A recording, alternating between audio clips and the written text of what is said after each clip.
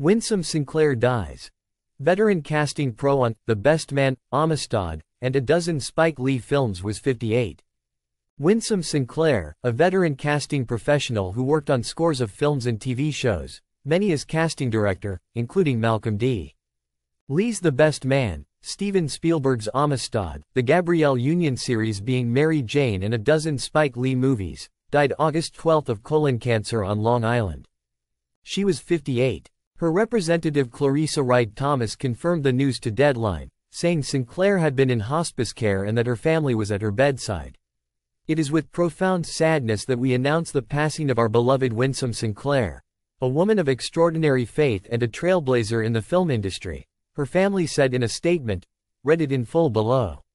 Winsome's life was a testament to radical faith, and she lived each day with a heart full of love and gratitude.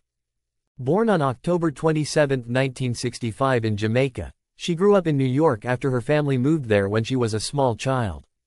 Sinclair served as casting director on more than a dozen films and several TV series, and in the casting department for more than 50 others. Ranging from an internship on Spike Lee's 1990 Mo.